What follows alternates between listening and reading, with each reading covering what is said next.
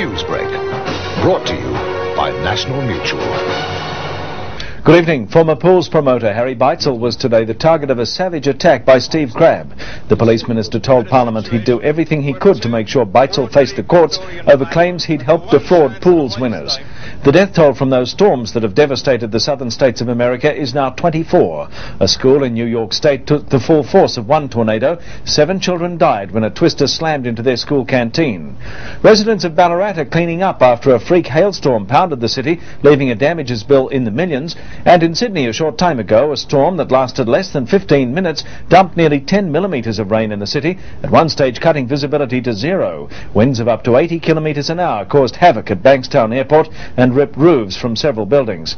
There's outrage in El Salvador over the brutal murder of 8 people, including 6 Jesuit priests. The outrage has spread to Melbourne, where a demonstration over the slayings is going on in the city square. Looking at tomorrow's weather, becoming fine and a top temperature of 18 degrees. That's after a low overnight of 13.